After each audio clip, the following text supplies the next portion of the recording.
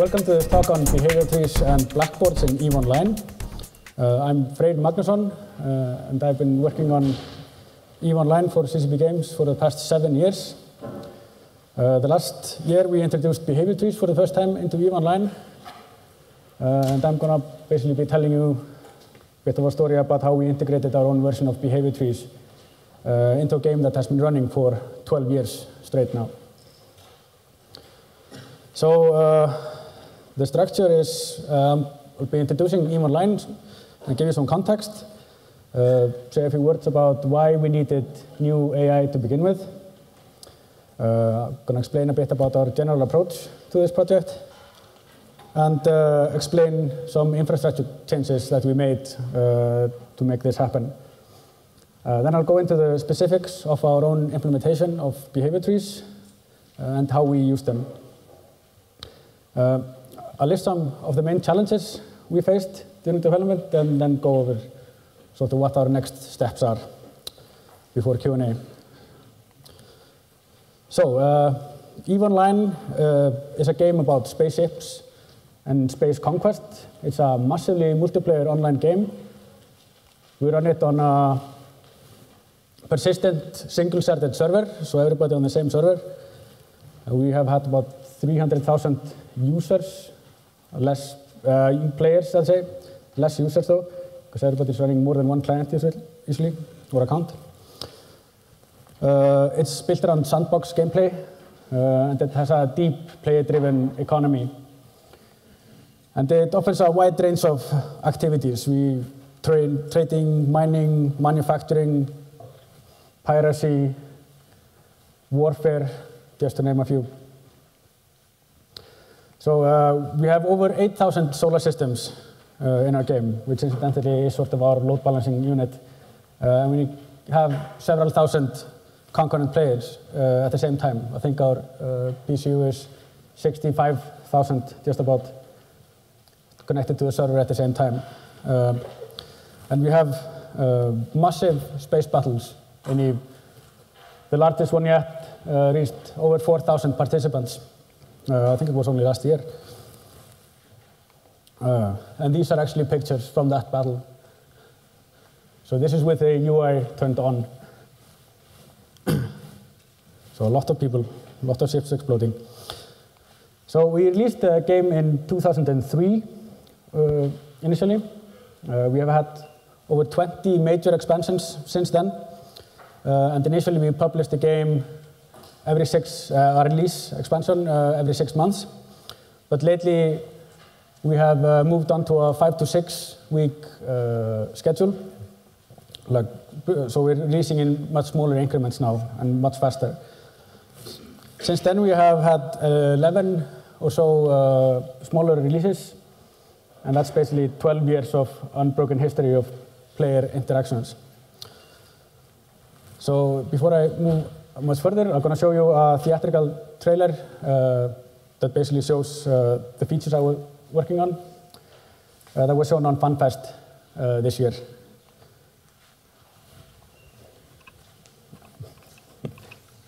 It's gonna fall.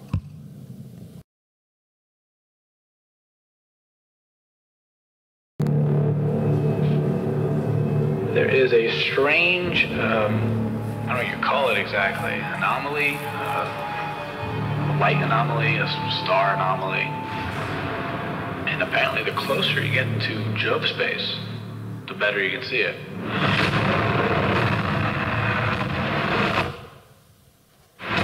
It has been nicknamed Caroline's Star. Whatever happened there is massive. What caused that whole thing to happen? Jovian stargates have gone offline. The circadian sleepers have also been appearing. All those things have been scanning everything that comes near them. The unidentified structures that have been popping up and disappearing. They are listening to you. Preparing to explore, preparing for war. Is it possible that the sleepers have found a way to break away from the construct? There's no telling what they might do out of self-defense. Maybe the sleepers are the ones needing the body parts so that they can reconstruct bodies, because their actual bodies have withered away.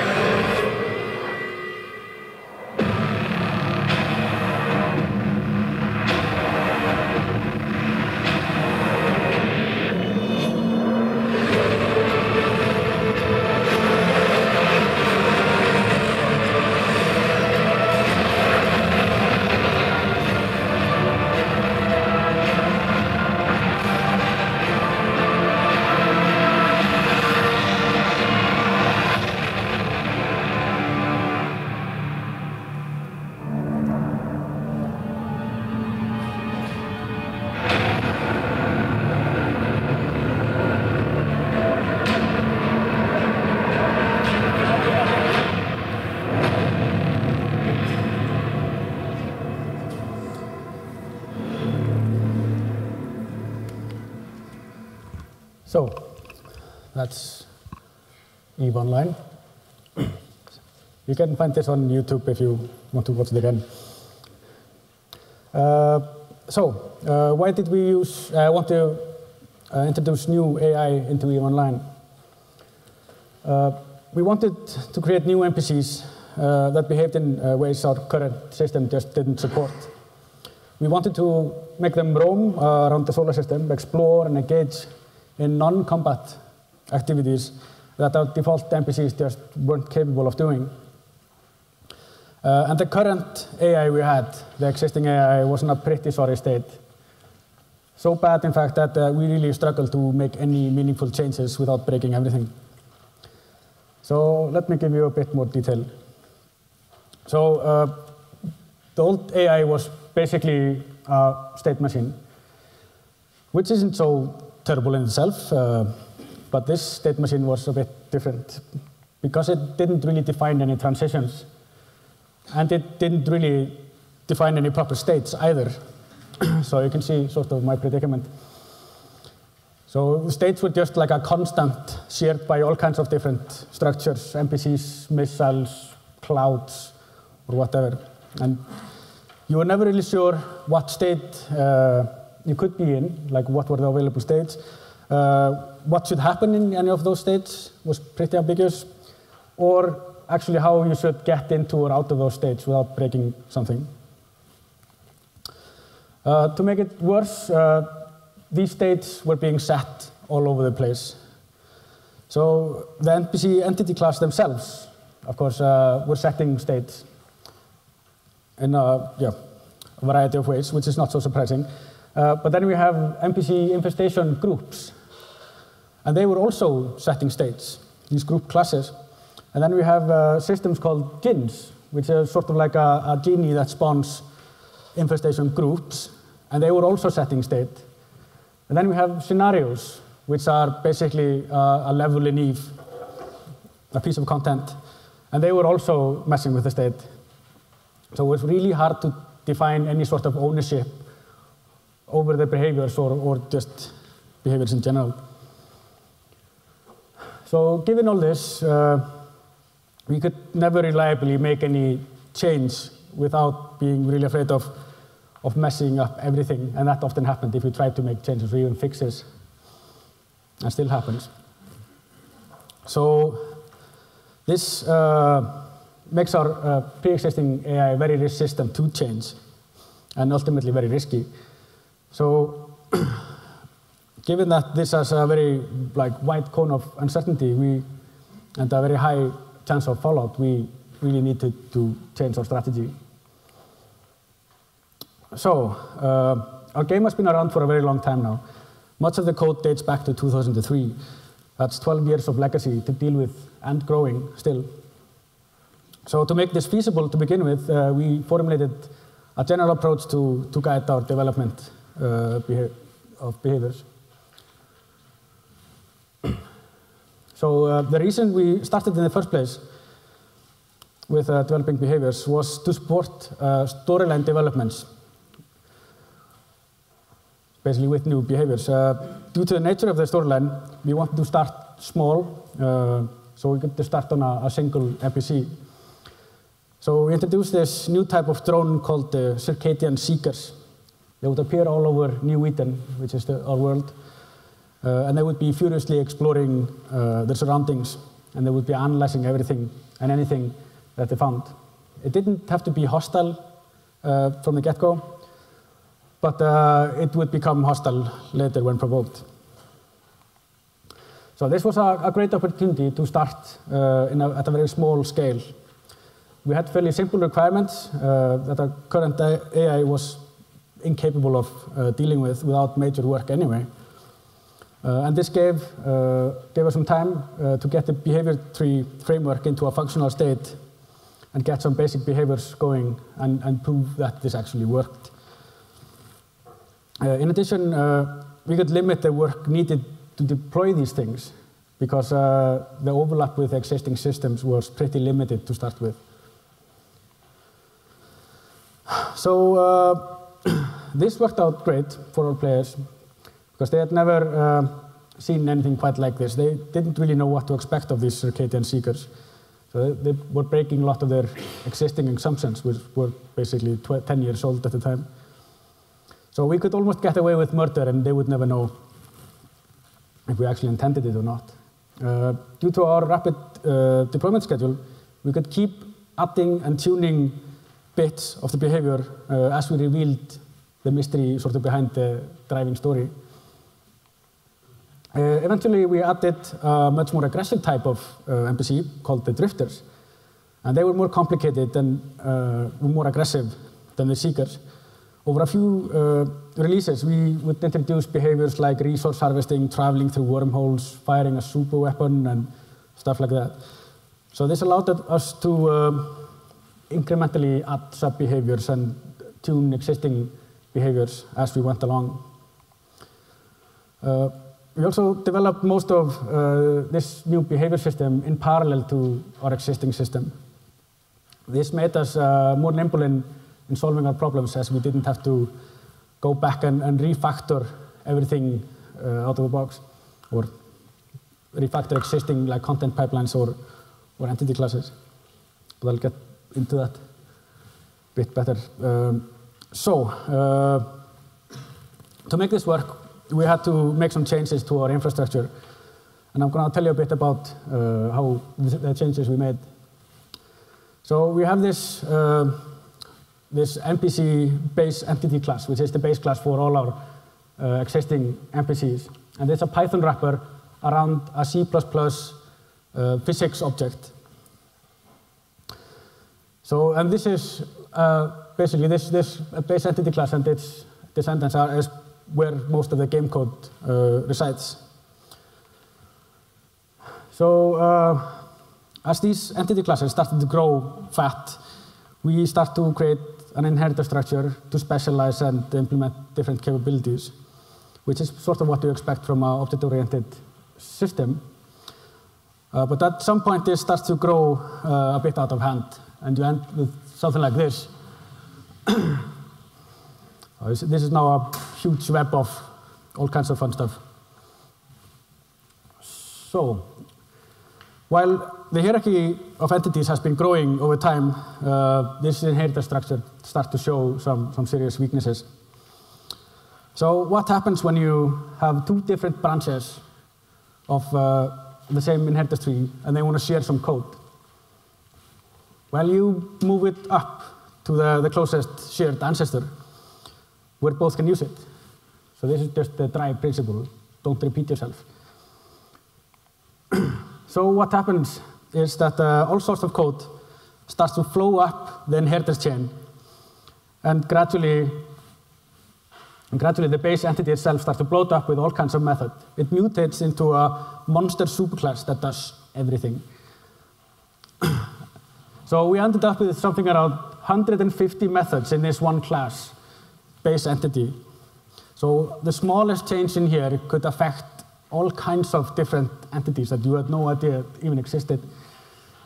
But it's not just inheritance that is the problem here. Lazy coding over the years has basically reinforced a rather poor design choice from long ago.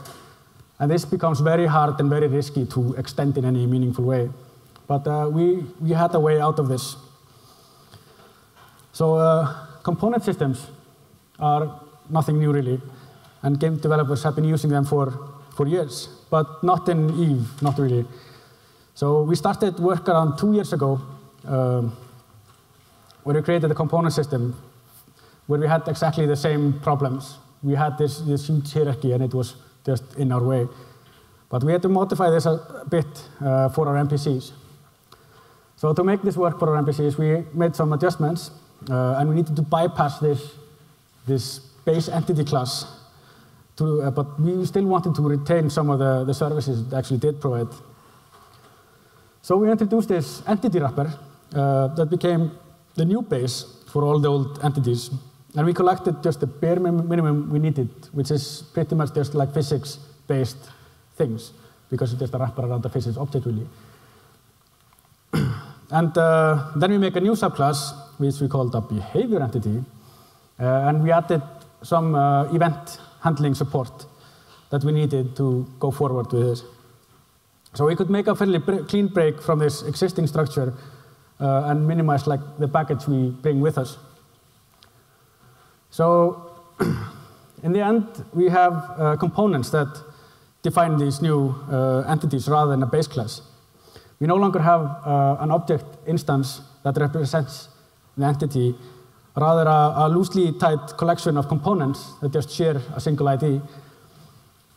And the old-style entity class is just an interface to the physics simulation rather than the game logic itself. So this is how our drifted battleship behavior looks in terms of components.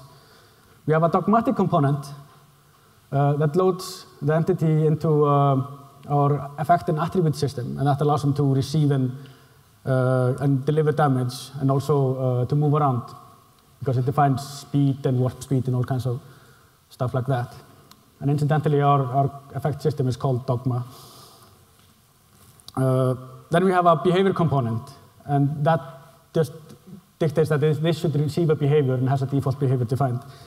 So this is what makes it load into the behavior system or new system.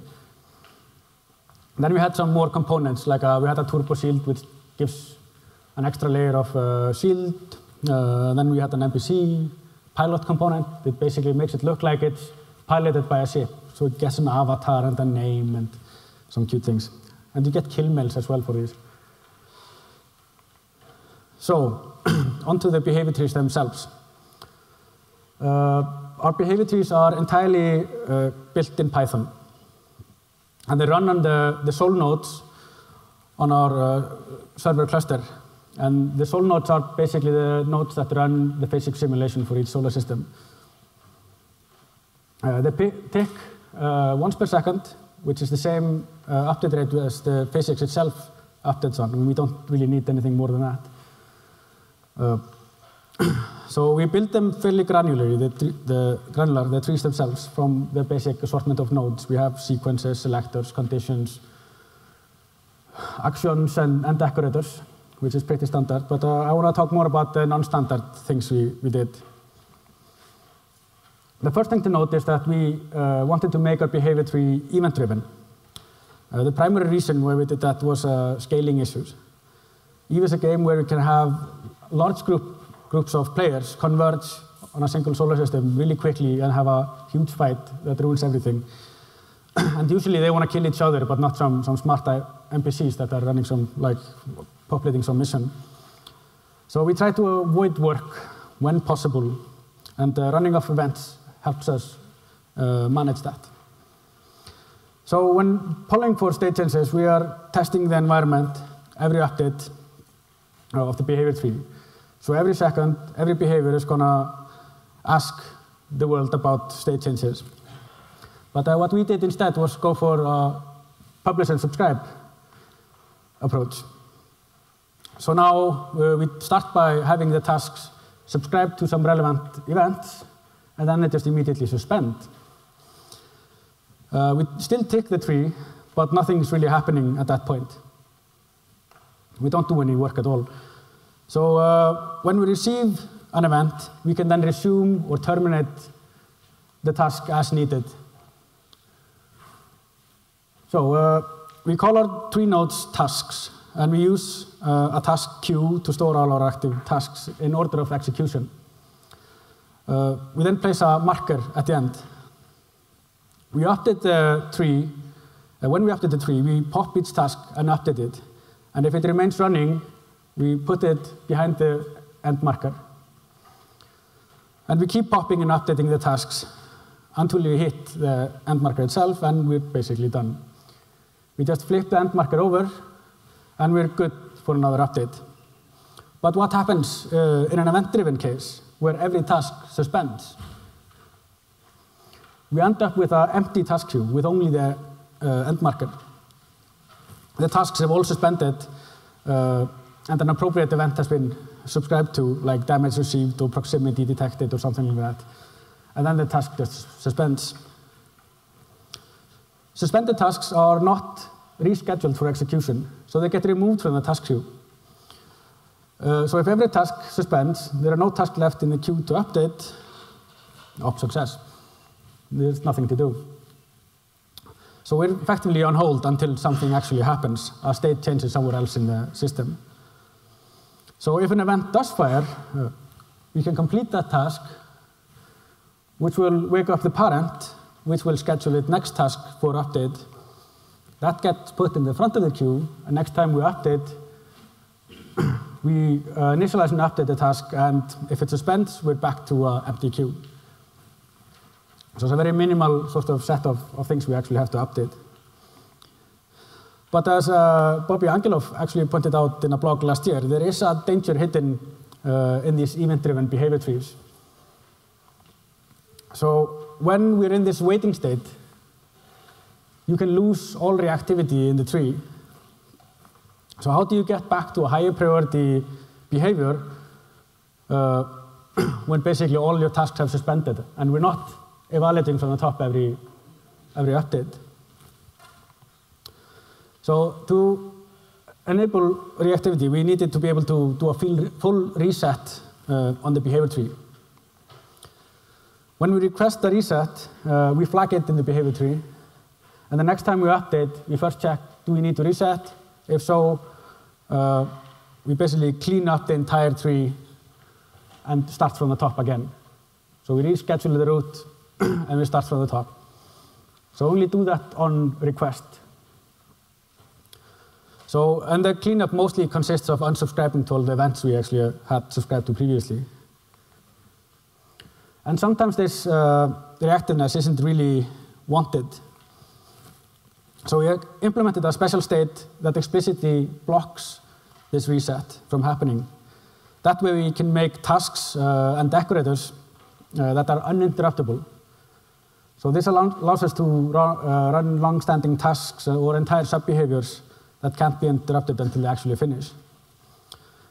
So when it's blocking, the reset flag is just ignored until the blocking state has been cleared. And then it will reset as normal. So, but we do have to be a bit careful here. If we're constantly resetting the tree, the benefits of the event-driven suspended nature will be lost. If we reset every behavior tree update, we are forced to evaluate from the top every time, and the suspending is going to be fairly pointless. So we have to design the tree in such a way that we expect these interruptions, and we can resume behaviors if we need to. So one of the great promises of behavior trees is the promise of modular behaviors, and being able to construct high-level behaviors modules and assemble them in bigger, more complex behaviors. So in general, we want something like this. So we have a root, which is a priority selector, and then we just add our behavior modules in priority order.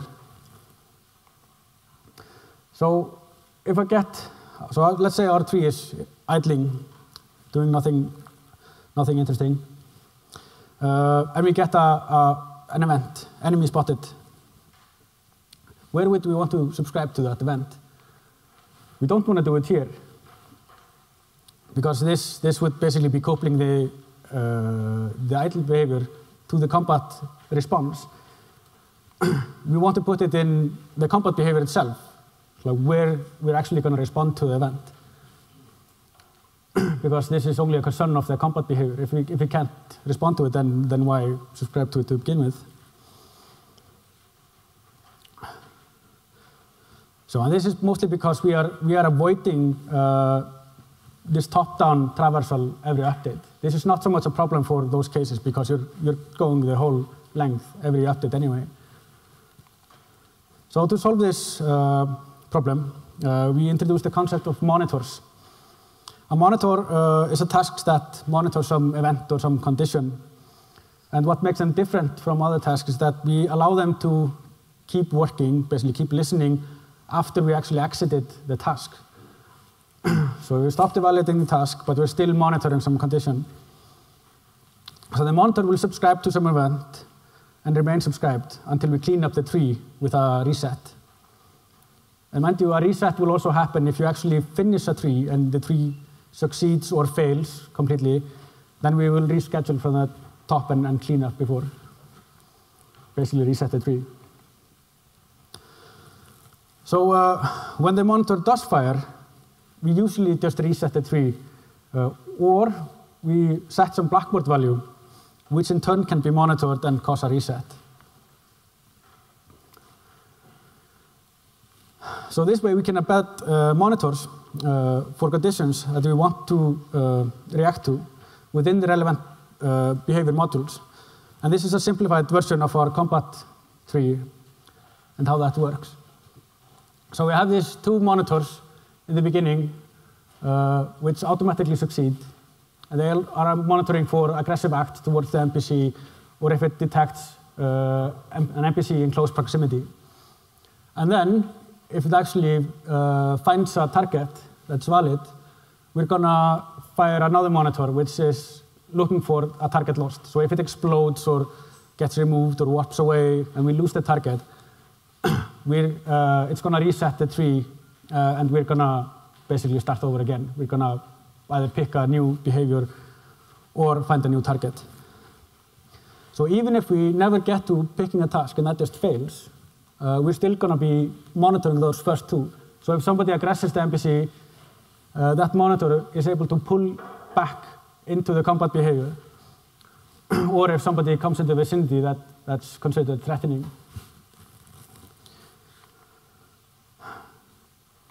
So due to this prioritization of behavior, and because of this greedy depth-first traversal, only monitors from higher level behaviors, higher priority behaviors, are ever going to be present. So these orange circles might be monitors that are activated along the way while you're traversing all the way down to that idle behavior. So the further down you travel, the more events you're monitoring. But you're not actually doing any work. Usually it's some other system that, under some condition, is going to fire this event, which we would probably do anyway. So we don't have to do much work if there's not much happening. It's mostly in the combat situations where things are exploding, ships are arriving, things are changing very fast. But that's also when you want fast reactions anyway. So before I continue further, I want to talk a bit about our Blackboards. So we are using Blackboards for our agent knowledge. And we're also using Blackboards extensively to communicate between behaviors. And I'm sure our Bohemian friends are not very happy about that, but so be it. These Blackboards are not just shared memory. They also act as a message broker. And this will be important later on when we discuss synchronized behaviors. So a Blackboard is a collection of named message channels. And yeah, we have a Blackboard manager that then contains multiple Blackboards. A message channel is a queue of timestamped values. And then you can subscribe to a message channel. And if somebody sends an event, we will basically scatter update events.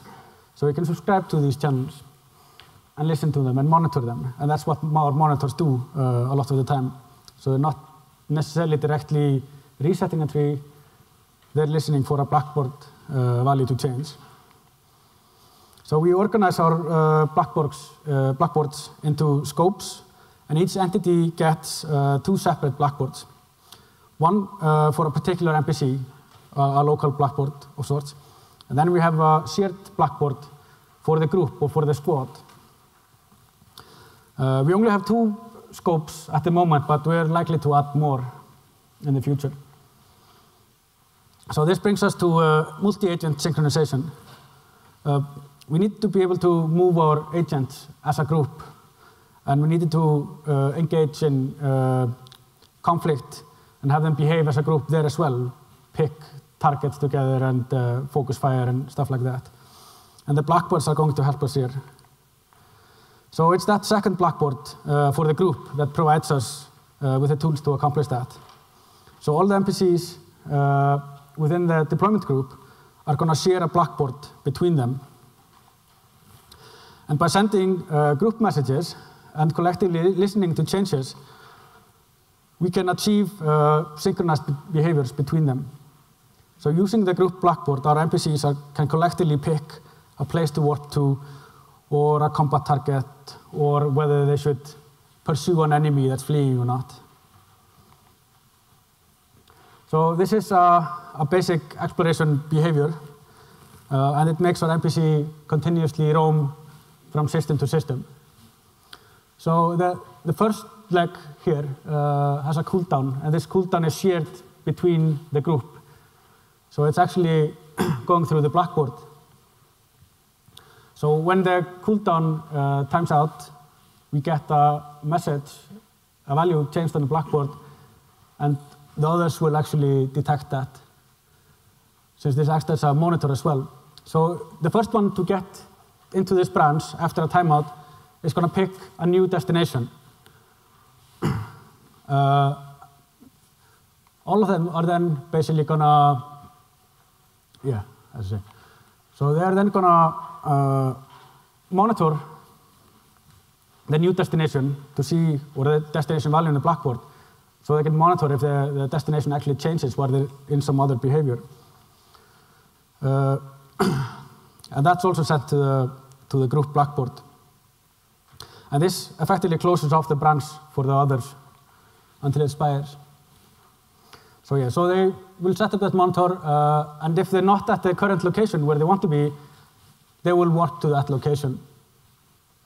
And that location is actually one of those, now the warp to action, excuse me, and the warp to action is an uninterruptible action, because when you actually start a warp in EVE Online, you basically disable most of your ship functions. You can't shoot or target or do anything. You're basically locked into that action. And we don't really want the AI to make any clever decisions during that time, because they're all going to be wrong. So we just want to make a new decision when they actually arrive there, after we unblock the action. And when we do that, basically this behavior is going to complete, and we reset the whole tree anyway.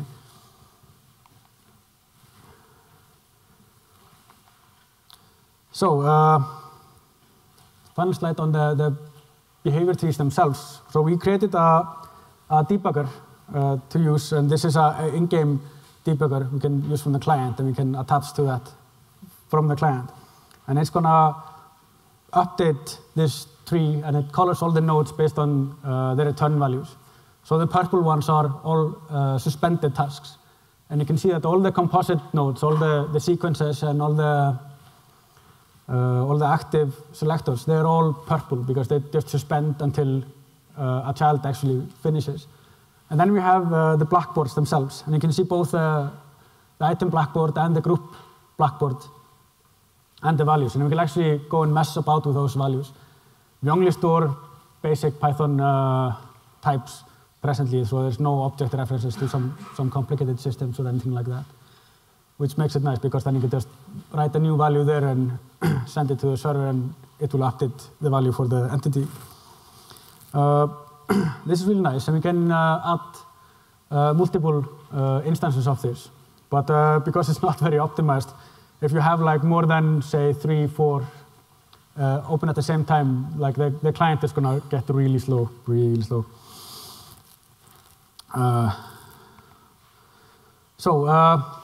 To go over the challenges we had, the main challenges we had while developing this in EVE Online. So event handling was a problem. Our code base isn't really equipped, or wasn't really equipped, to deal with fine-grained event handling. And we wanted to be able to listen to a specific event for a specific entity, rather than get a general broadcast and have to make a decision every time whether this was relevant to us or not. And that's where our server architecture is really good. That's how, but that's more of a server level or cluster level RPC architecture. So we needed something more fine-grained than that. So we had to spend a lot of time to basically retrofit our code to emit these events. And we have not been good at this traditionally. We have huge code blocks, like functions that are 400 lines for just applying damage, and you have to find where is the right spot to actually emit this event. So it can be a bit messy, and that's actually like, it was more messy than actually creating the behaviors themselves. The other big problem we faced was legacy systems. Initially, we were able to basically sidestep a lot of those problems by doing this parallel. And while the requirements were very few, then that was pretty good. But in the end, we had to go back and start retrofitting some of our content pipeline to actually be able to deal with these behavior entities, because we had broken some assumptions, like triggers were stopped working because our groups were different than the old deployment groups and such. So, and that refactoring work actually was the source of most of our fallout in recent times. But that's more like when we started iterating more on the feature. And this is like, no, 6, 7 cycles, release cycles into the feature now. So what's next for behavior trees in EVE Online? Well, I still haven't gotten around to a proper authoring tool. So we're still authoring behavior trees in Python code, which is not really so bad. Well, we have few trees and not so, and it's pretty like programmer dependent still, because we're developing this system and developing how these behaviors are supposed to work and interact. But we are sort of at the threshold where I really want to get those tools into place. Of course, we want also more varied behaviors. That sort of goes without saying. And also want to widen the cooperation scope. We want to do more like a fleet scale action or faction even, or across like a piece of content, like the scenarios I mentioned earlier. So, and also create more specialized, more interesting combat behaviors. Create snipers or logistics, and traditionally we have been very bad at that. Like almost every NPC in our game is running the same code. The same code that we can't really extend because it's going to break everything. So I'd like to point out that this is heavily based on existing work. There's not much specifically new here, but this is detailing the approach we chose for EVE Online. And the main inspirations were the many good presentations from Alex Sampanat on AIGamedev.com. I would also like to point out the coordinating agents presentation from Ricardo Piloso at the Game AI conference 2009. Found that very interesting. And also the blog by Bobby Angelov on synchronized behavior trees in last year. There were a lot of interesting things. There's some parallels, but not exactly event-driven. But he was like, it feels like things are converging in some way if you're going this way. But yeah, anyway. If you have questions. Thank you.